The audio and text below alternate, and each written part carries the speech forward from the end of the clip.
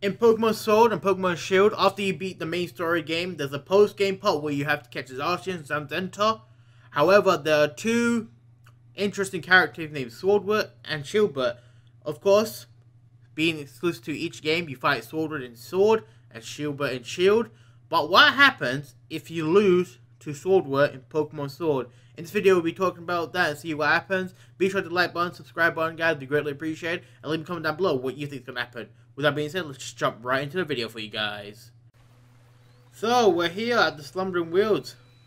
Deepest Slumbering Wilds, where we find Zamazenta and Zacian. But this time we're going to be returning the items back to Zacian and Zamazenta here. We're going to return the roster's sword towards them. But like I said in the video, guys, we are going to be seeing what happens if we lose to Sordward in Pokemon Sword, of course, guys. If this is Pokemon Shield, we'll take on Shielbert. I mean, help just return the sword. And we're just going to wait for them to appear because the clowns just want the swords. Here they are, Sordward and Shielbert with their fancy hairstyle. These two characters are the post-game characters, of course. Very interesting, unique characters, I guess. They try to be evil, I guess. They try to take over the power of Zamazenta and Zacian. Of course, spoilers for you guys. But games have been 2 weeks, it doesn't really matter. But these guys just are saying that they're royal family and they're like they are like related to these like Sword and Shield, Ross's Sword and Ross's Shield. But here we're gonna battle them. Of course, you know Hop loses against Shielbert or Sordward, depends on which version you're playing, of course. Lose the item towards them, but I want to see what happens because you know when you usually beat them, I want to see what happens if we lose to them. And I feel like we would give back this. He would keep the sword and walk away with it. I feel like that'd be a cool story plot if that is a thing. I've not seen anyone make a video on this as well.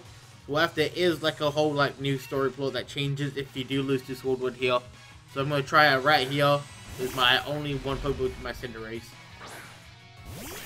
So we are level 100 Cinderace. Let's go to my bag, and all I know what to use is my X items. Pretty sure I still have some X items left. I do have some X items left. So I spam these X items on while he just straight attacks me and takes me out. Goes for the swords on. I respect the move. He's gonna probably assault me. Most likely it's his super effective move. Not effective, his stab move.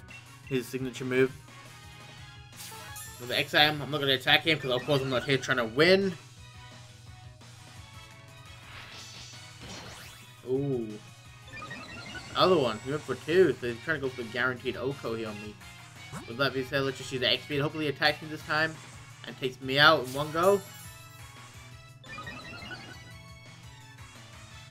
There's the slam. Takes me out. Not enough.